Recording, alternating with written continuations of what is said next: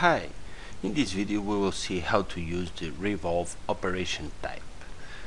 We start by adding a new operation, and in this icon we can define operation type Revolve. So I click on this icon and now I must select the curve. So in this case let's use this curve, press enter and refresh to check the results. As you can see, the result is a revolve operation. It uses the curve, creates the central axis between the two endpoints from the curve, and as you can see, this is the result.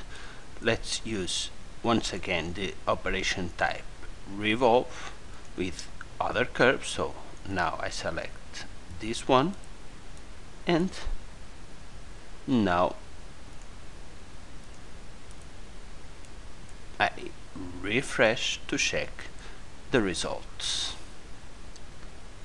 As you can see, the result is exactly the same. It creates the revolve axis between the start and end point of the curve, and as you can see, we have the revolve result.